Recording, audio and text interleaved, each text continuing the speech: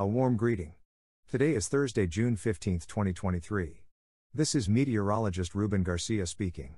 In this video, we will be discussing a strong tropical wave that is emerging from Africa.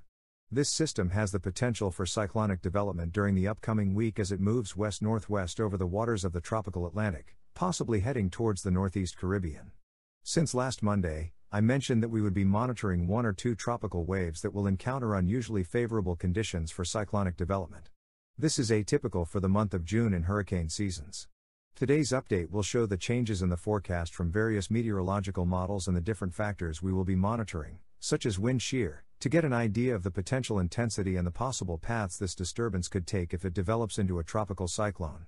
I also wanted to briefly mention that the GFS model is once again indicating the possibility of development in the Western Caribbean, as we can see in the following forecast. The GFS model for next Tuesday shows a tropical cyclone forming just north of Honduras. However, remember that the GFS model tends to have biases in developing cyclones in this region early in the season, and most of the time, this development does not occur. In fact, in recent weeks, it has shown development in this area and then completely changed the forecast. Currently, it is the only model showing development, so for now, the possibility of development in this area is dismissed. We will remain vigilant in case any other model shows a similar scenario. An important note about this forecast is that you can see that the GFS model, in what is likely a false forecast, depicts a strong cyclone moving towards the southeast of the United States during Wednesday and Thursday as that strong tropical wave approaches the Caribbean. I mention this because if, by error, the GFS model shows a cyclone in this area north of the Bahamas, it can affect the forecast for this upcoming tropical wave. It is likely identifying stronger wind shear than what the tropical wave will actually experience when it approaches the Caribbean. Later on, I will discuss this interaction and why we should be cautious with the intensity forecast from the GFS model in relation to the tropical wave we are monitoring from Africa. If we zoom in on the infrared satellite image, we can clearly see the tropical wave located over the waters of the tropical Atlantic, which is currently generating showers and thunderstorms near its axis. This is definitely one of the strongest tropical waves we have seen in the past few weeks, much stronger than what is typically found in this area this time of the year. Yesterday, I discussed the different factors that are contributing to the gradual cyclonic development of this disturbance.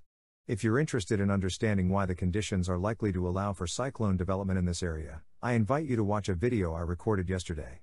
In recent days, we have noticed that the various meteorological models are becoming increasingly aggressive in developing this system. Today, the majority of them are indicating the formation of at least a tropical depression or tropical storm.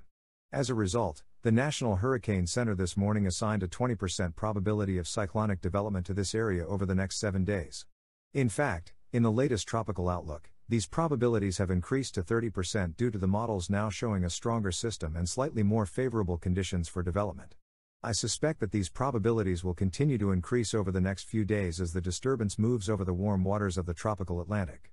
We can also see this increase in the probability of development in the ensemble members of the European model.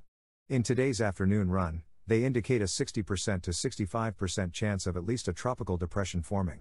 We continue to see a trend of forecasting better conditions for development, and it is possible that we may witness the formation of the third tropical depression very early in the hurricane season.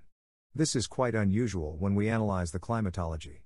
Most tropical systems that form in June do so in the Western Caribbean, Gulf of Mexico, or southeast of the United States. The region between the Caribbean and Africa rarely sees cyclone development in June. I also mentioned that if we observe development in this area so early in the season, it is likely an indication of a hurricane season that could be more active than what has been forecasted so far. When we examine historical data, we can see that only 5 cyclones have formed in this area since 1851, and the majority of them remained weak tropical storms. This makes it a very rare event and gives us an idea of how favorable the region is due to the warm ocean temperatures and the lack of significant El Niño influence in this area. This is something we will be closely monitoring in the coming months as we approach the peak of the season. Let's now discuss the forecasts from the top meteorological models. First, the GFS model shows a faster development compared to previous runs. For example, by Saturday or Sunday, it depicts a tropical depression forming well south and southwest of the Cape Verde Islands. It maintains gradual strengthening at least until Tuesday and Wednesday as it approaches the eastern Caribbean region.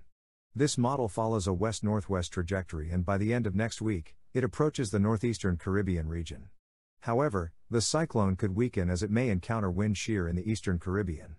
Similar to yesterday, At the moment it appears that this disturbance will not have the potential to become a strong cyclone or a hurricane. We anticipate it will reach a weak to moderate tropical storm status. However, we will remain attentive to any changes in this forecast. It is important to remember that the GFS model's forecast is greatly influenced by the development of a cyclone that may not actually occur. Therefore, we need to be cautious regarding the intensity it shows in the latest runs. A model that may provide a more realistic forecast is the European model. It indicates the development of a low-pressure system between Saturday and Sunday, possibly followed by a tropical depression on Sunday night or Monday as it moves in a similar west-northwest trajectory to the GFS model. By the end of next week, it approaches the northeastern Caribbean region, but with a slightly more organized system compared to the GFS model. This forecast from the European model seems to be more realistic, considering that the wind shear shown by the GFS model, associated with a cyclone that will likely not form, may not represent the actual scenario when it approaches the Caribbean. However, this is a long-term forecast, and we will have to monitor how this development unfolds and how conditions may vary in the coming days. We also have a very reliable model, the United Kingdom model, which currently shows the possibility of a tropical depression or tropical storm moving northeastward towards the Caribbean between Thursday and Friday. It depicts a somewhat disorganized system, possibly due to the potential impact of wind shear when it reaches the Caribbean. In terms of trajectory, since it is a long-term forecast, we still do not know how close it may come to the northeastern Caribbean region. However, note that the majority of the GFS model ensemble members that develop this disturbance indicate a trajectory near or over the northeastern Caribbean by the end of next week. But I must mention that many of them even dissipate this disturbance before reaching the Caribbean, possibly due to wind shear. Again, a forecast with such a long lead time can have a significant margin of error. The ensemble members of the European model also show a weak to moderate tropical storm moving near or over the northeastern Caribbean region. Also, remember that if this disturbance strengthens more than anticipated, it may take a trajectory further northeast of the Caribbean, and the impacts on this region could be less severe than what the current runs show. I understand that the key to this forecast will be to see how much it strengthens before reaching a longitude of 55 degrees west and analyze the conditions of wind shear in the eastern Caribbean when this possible cyclone moves over the area. For example, take a look at the afternoon run of the GFS model today, where it develops a low-pressure system from the Caribbean towards the eastern region of the United States, but it keeps it quite weak, which reduces the potential wind shear that the tropical wave we are monitoring might face. This can be seen in the blue colors on this image, indicating that the wind shear could be relatively low when that tropical wave approaches. In fact, that's why in the latest run, the GFS model is a bit more aggressive and depicts a moderate tropical storm moving just north of Puerto Rico in about 9 days. However, in other runs, the GFS model did develop a strong cyclone towards the east coast of the United States, but that scenario is highly unlikely as it would generate strong wind shear, which would keep this disturbance extremely weak, possibly remaining as just a tropical wave. I mention this because we will need to be very cautious, especially with the forecast from the GFS model, which is likely to have a misleading idea until it corrects what is possibly a false forecast of a cyclone developing in the Caribbean and moving northeastward.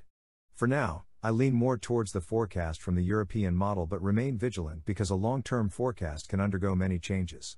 Well, that's all for this video. I will continue to monitor this situation in the coming days and keep you informed so that you don't miss any of the videos I will be recording. I invite you to subscribe to my YouTube channel if you are watching me on YouTube. Just click on the red button below the video that says subscribe. Thank you very much for watching this video. Remember to like and share it with friends and family. So, until tomorrow for a new update, see you later.